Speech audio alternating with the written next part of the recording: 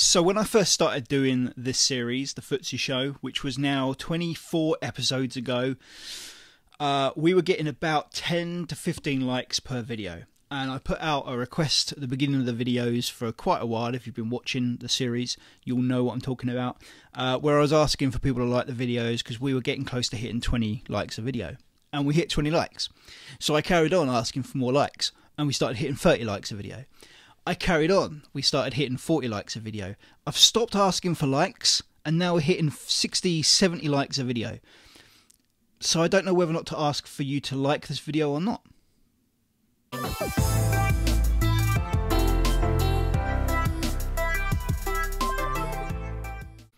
Hey there guys, how's it going? Chris Chillingworth here. Welcome to the FTSE Show, episode number 24.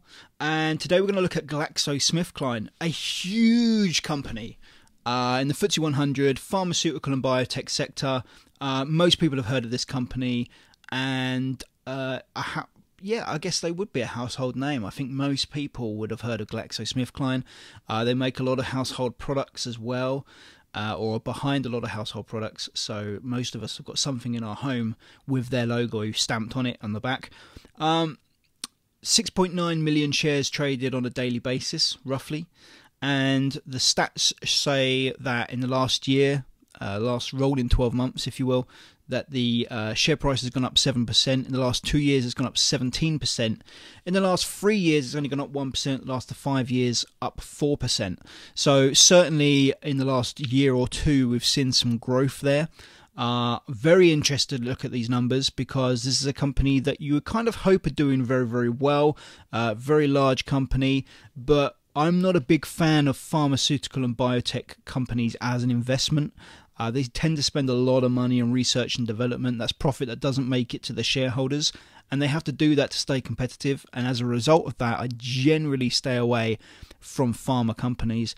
But I know there are people watching this show that are very keen on this particular sector. So let's dive into the numbers and take a look. Okay, let's take a look at Glaxosmithkline PLC.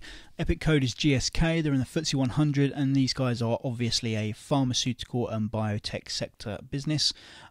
So, taking a look at revenue, we've got some obvious revenue growth here, which is a great sign to see. We're looking at 2008. It got 24.3 billion. By 2014, they were still kind of at that level, right? We'd seen a growth to 28.3, 27.3. Then we saw a bit of a drop off down to 23 billion, and then it's definitely grown. We can see certainly in the last 4 years we've gone to 27.8, 30, 30.8, and now 33.7. So this is a company that's still able to get out there and make more money than they did in the previous year. That means that their business model's still, good. They're able to get out there and win more business, and that's a very good sign, because we're looking for growth companies. Remember that I'm only interested in companies that are going to grow in share price and grow in intrinsic value of themselves as well. So that's a good sign. That's a good starting point. Cost of sales has also been increasing, but that's fine. What we're interested in is how fast are they increasing relative to the revenue growth, and we can generally tell that from the gross profit and the gross margin. And as you can see here, when we're talking about gross margin, we're talking about the slice of the pie that Glaxosmithkline are able to keep, and that slice of the pie has reduced for sure, which essentially tells us that the cost of sales has been growing faster than the revenue has been growing. And we can see here that back in 2008 to about 2012, they were sitting at above 70%, and this is quite a consistent decline, really. If we call this 74%, and that's 74%, 72, 72, then 70. So we've got a consistent decline then in gross margin from 2008 to 2012, from sort of 73, 74s down to flat 70s. And then 2013, we've gone from 76 down to probably the high 65s, the low 65s, high 64s. So we can see here that it's been gradual over the last 12 years, but there has been a gradual, consistent drop in the slice of the pie that Glaxosmithkline have been able to keep. So that's a concern. That's things moving in the wrong direction. We want things going up. We don't want things going down. Certainly we don't want things going down inconsistently over the last 12 years, because that tells us a picture. So whilst they're able to get out there and find more business every year, the costs of sales, the cost of all that, is rising faster than what they're able to get out there and find. So that's a bad sign. Looking at expenses, you could argue really expenses are about the same. They've been consistent, I would say. The average expenses per year is about 50%, and in 2019 we're looking at 52%. So it may have gone up slightly, but consistently they've been sitting at about 50% a year, and you couldn't really argue that that's going in any particular direction, up or down, because they've had these little spikes along the way as well, which throws you off a little bit. R&D, or research and development, has been consistently sitting at about 20% a year. It's always been that way. Now 20% a year, 20% of your gross profit being spent on R&D is, generally speaking, very high for any other company in any other sector. But when you're looking at pharmaceutical and biotech, this is typical. We tend to see very high R&D costs, as you'd probably expect in the biotech and pharmaceutical sector. And so that's not a big concern really for this business, because we know they've got to do that. But this is partially why I'm not a big investor in pharmaceutical and biotech companies, because 20% of their profits isn't going to their shareholders, because they have to invest it into R&D to stay ahead of the game, to stay ahead of the curve. Any business that needs to spend 20% of its profits on something just to stay ahead generally means I'm probably not going to be an investor, because I want companies that don't need to do that, and I've got plenty of companies that don't need to spend 20% of their profits on this sort of stuff to stay ahead, and therefore that 20% ends up making its way to the shareholders, which is far more favourable for me. Interest on debt is at a manageable level. We've not got a big concern about that. It is quite high, but it's not to the point where I'd be really, really concerned. And then we could take a look at the net earnings of this business, and they're okay. They're not bad. They've had a losing year in 2015, where they lost 2.2%, which was a big issue. And that was largely, by the looks of things, that's largely down to certainly a spike in expenses that year, and a spike in tax expenses of 2.1 billion that year. So that really hit them hard. But you could quite easily argue that certainly over the last 12 years they've consistently sat at about 14%. If we highlight all of these and look at the average net earnings return, we're looking at 12% a year, which is okay. That's not too bad. Any company making 12% consistently on a year-by-year basis is doing pretty well. You couldn't argue that this was necessarily consistent. We've had a losing year, we've had a 4.5% year, we've had highs of 17% years. So it is a bit up and down, but these aren't terrible results. They're not awful. Looking at the balance sheet, we've got 4.7 billion in cash. We've got 5.9 billion in inventory. What I'm really interested in here is the total current liabilities against current assets. Current liabilities come to 24 billion. Assets come to 19.4 billion. So liabilities are outweighing assets right now, and have been for probably the last 4 years by the looks of things. So that's a sign of things going in the wrong direction, because they were at 1.7x. So what that essentially means is that assets outweighed liabilities by a factor of 1.7. And you can watch here as it's dropped down. The current ratio has gone from 1.7 to 1.4, 1.3, down to 1. Saw a little bit of a climb, and now it's gone down to sub 1. It's gone to 0.9, 0.6 in the last 2 years, 0.8. So that's generally, if we look at the whole picture there, that's a downward trend, right? From 1.7 down to 0.8 in terms of liabilities now outweighing assets, after at one point being up as high as 1.7 times. So that's a concern. If we look at the long-term debt of the business, what we do here, and I say this in every single video I do essentially, but we're looking at the size of the debt relative to the company's earning power. I don't really care exactly how much the debt is, as long as they can afford to pay it back based on how much they actually make. And at the moment we're looking at 23.5 billion in long-term debt. Looking at their earnings, we're looking at, on a good year, they're looking at about 5 billion in earnings. Last year it's 4.1 billion in earnings. That would take them 5.7 years to pay off. That's a bit high. I think they're biting off a little bit more than they can chew right now, but it's not at a level that would make me scream and run away. So it's just a tad too high for me. Shareholder equity has seen a now, one thing I was concerned with for a long time with Glaxosmithkline was the shareholder equity. If we look here, we've seen a drop off from 10.7 billion to 9.7, 8.8, 6.7, jumped up to 7.8, but then down to 4.9, then up to 8.8. But we were seeing consistently lower figures here, minus the few spikes that we saw along the way, down to 3.6 billion, from 10.7 to 3.6 billion in shareholder equity. That's assets minus liabilities equals shareholder equity, essentially. And when it's dropped that far down, it's telling us essentially that our liabilities are getting to the point where they're almost outweighing assets. And they have been, it's been a consistent trend down. But then in 2019, we've seen a huge spike up to 18.3 billion in equity. And that comes down largely to when we look at the liability jump, we're looking at the intangible assets that have gone from 17.2 billion to 30.9 billion. We're looking at goodwill from 5.7 billion to 10.5 billion. So these I'm not too keen on. I'm not a big fan of intangible assets. These are licenses, rights, trademarks, that sort of thing, patents probably, for a company like Glaxosmithkline. They're not things you can hold. They're intangible assets. They're not inventory. It's not cash. It's not something that you can turn to cash particularly easily. So I'm not a big fan of that. So when I see the big jump in equity, but I can see that that's down to intangible assets and probably a patent of some kind, that's not really something that I personally am a big investor in. There are other people out there that would absolutely love this, and they'll be all over it. But for me, this isn't something that I'm particularly interested in. And then again, we've got this downward trend on the retained earnings from 6.3 billion to negative 6.4 billion by 2017. That's a big concern. And then we've seen it rise over the last 2 years to negative 2.7 billion to positive 4.5 billion. So that's pretty cool that they've managed to get that back up again.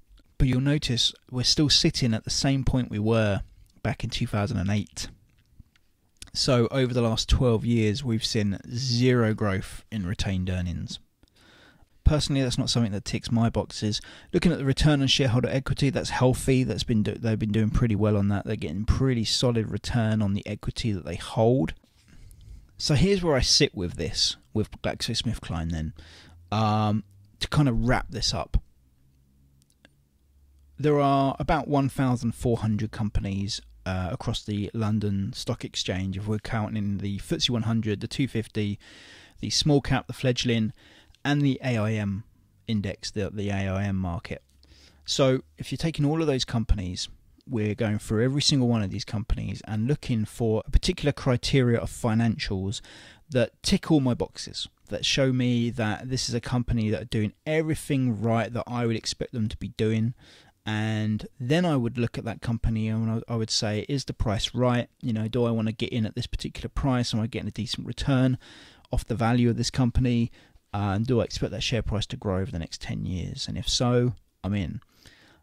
With Glaxosmithkline, they don't tick all my boxes, unfortunately. There's too many here where they don't tick. Just to kind of touch on those very quickly, we've got a declining gross margin, which if that continues, which it has done over the last 12 years, so why wouldn't it? There's no reason to think that gross margin won't continue to decrease. We're talking about the slice of the pie that they're keeping of their revenue has been decreasing over the last 12 years consistently. If that continues, obviously they're going to have more and more trouble keeping the profits and making the profits. When we look at net earnings haven't really grown either. Back in 2008, they were sitting at 4.1 billion. They're sitting at 4.1 billion in 2019. 4.1 million, not to be balked at. This is great profit, but when I'm looking for a certain type of business, this is not a company that's particularly going to grow much. If they're just producing the same sort of numbers. We're also seeing a downward trend in terms of long-term debt. and you can see here, I mean, it's consistently going in the wrong direction. One thing I didn't touch on in the earlier on in the video is the short-term debt as well. Short-term debt is debt that's got to be paid within the next year. Look at this, 1.3 billion in 2015, now 6.9 billion. So you can add that on to the 23.5 billion, and we could argue that Glaxosmithkline have more debt than I'm comfortable with, and at their current earnings power are going to take a while to be able to pay that off, and you could argue they're biting off more than they can chew. And then obviously the fact that retained earnings haven't gone anywhere either. They've not been able to accumulate the retained earnings. They're sitting at exactly the same amount in that pot as they had back in 2008. We're talking 12 years ago. So not a terrible business, don't get me wrong at all. This is not a terrible business. If you own shares in GlaxoSmithKline, good luck to you. You know, I hope that they do well. But for me, this is not a company I'm looking to get into right now. Let's take a look at the chart. Okay, so we're essentially looking at a monthly chart here, a pattern of what has been going on at GlaxoSmithKline. Each bar represents a month. We're going all the way back from 2008 to present day. We can see here that in 2008, the share price was sitting at about £50 a share. Now we're at £41 a share. So had you bought 12 years ago in 2008, or 2009 we could call it, even if we'd bought down in 2009 when the prices were almost at their lowest, you know, and we got in at £36 a share, we're now sitting at £41 a share. And you can see here, this is nothing to do with the 2020 crash, because they were at this level as recently as August and September 2019. So they've returned back to their August-September levels of last year. For me, that's not enough growth. I'm looking for a growth company. I'm looking for a company that I can invest in for 5-10 years, whose share price will grow from, let's say, £3 to £30 a share. And there's a certain criteria that the financials have to be showing for that to happen. This happens to companies that are growing quickly, that are growing fast, that are reinvesting their profits, that aren't paying too much in dividends, that are pumping their money back into the business so they can continue to grow that business for its shareholders. That's what I'm looking for.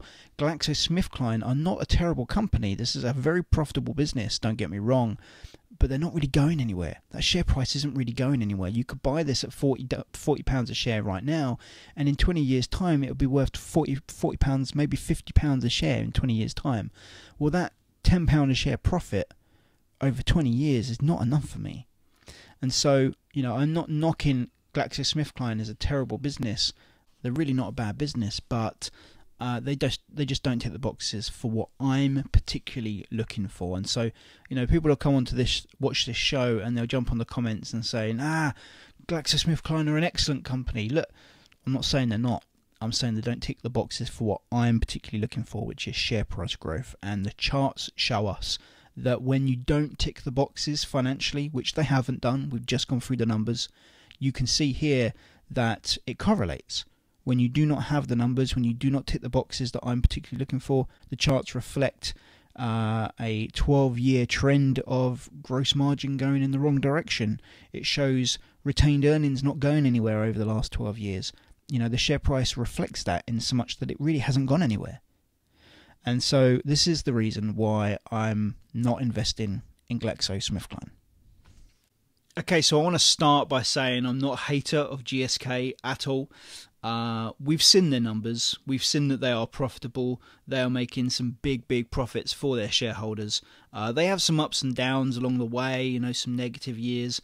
But generally speaking, they're making good net earnings on a yearly basis, despite pumping 20% into, you know, R&D every year.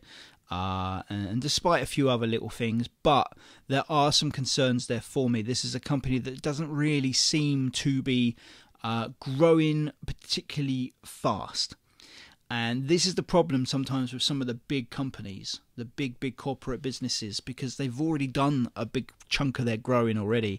And when I'm looking for a company that I can pick up for today, you know, at £5, £10, £15 a share, that are going to be worth 50, 60 pounds a share in 5, 10 years time, maybe 20 years time. You know, that's the kind of company I'm looking for. And generally speaking, if you're looking for that kind of company, you generally want to see certain types of culture, certain types of results in their financials, but more in terms of what they're doing with their profits. You know, you want to see that they're making profits, that they're able to make more profits each year, that they're growing as a business. But we also want to see, what are they doing with that money?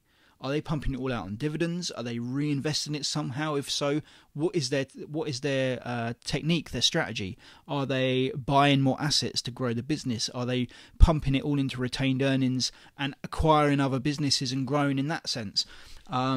And that is what's fascinating to me, and that's what I'm looking for. And Glaxosmithkline just really aren't doing that. And so, yes, a solid business, possibly a good dividend. I didn't check the dividend.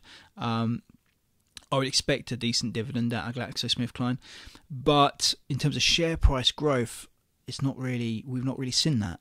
And again, when we look at the stats that we looked at the very beginning of the show, in the last 5 years, that share price has only grown by 4%. Now, if I'm owning a stock for 5 years and I've only got 4% growth out of it, I'm not particularly pleased by that. So, not bad. Not a bad company, but just not ticking the boxes as a growth stock, as a company that are going to be much higher in sort of 10, 15 years.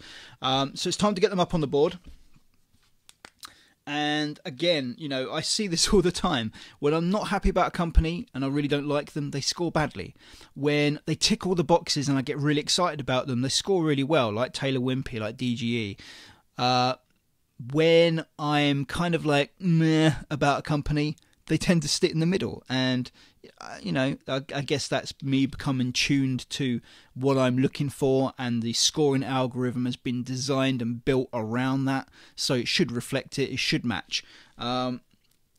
GSK, they score a very underwhelming, and this is going to shock some people, I think, because I think a lot of people would think GSK would score a lot higher than this, but they score a very mediocre 18 points, which puts them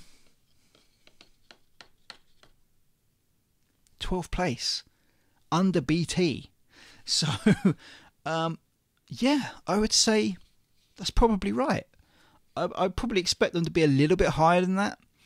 And the sort of things that can harm these companies could be, you know, a downward trend when BP had a flat trend, you know. Little things like that can knock off a few points, and we're only talking a couple of points. That's literally a few percent here and there on the scoring algorithm. So, you know, I think that's fair.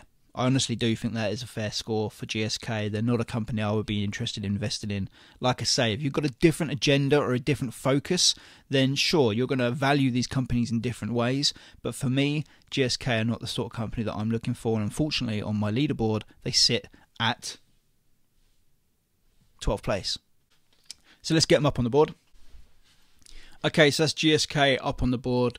Listen, this is a company that's better than BP. It's better than Tesco. It's better than Vodafone. It's better than Centrica. It's better than Rolls-Royce. It's better than Dixons. It's better than Royal Mail, National Grid, Tate & Lyle. It's better than EasyJet. It's just not good enough, unfortunately. Thank you so much for watching, guys, and I'll see you guys in the next episode. Cheers.